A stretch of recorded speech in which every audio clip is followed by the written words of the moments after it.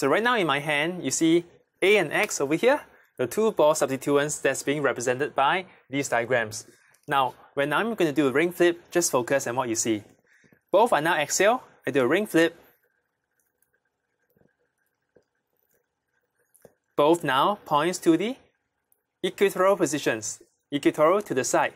So the way you draw a ring flip structure of this will be still 1 tree, but now it has become the equatorial positions. So for this case, it will be X over here that points to the side, and because it's same side, so it's up, up, so that must be your A.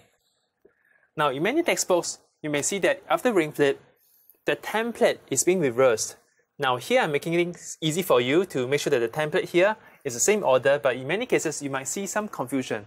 Not to worry, normally textbooks will show you before ring flip and then after ring flip, and I'm going to go through with you how it looked like, alright? One more time here, I flip back the ring, okay, to begin with over here, alright? A and X. So now let's focus it closely. Alright, it's at the back, so this way. Yeah. Right. So you see here, the last carbon here point to the X, this one is an A. And now let's do the ring flip. What happens is the orientation goes the other way, which is similar to this case, right?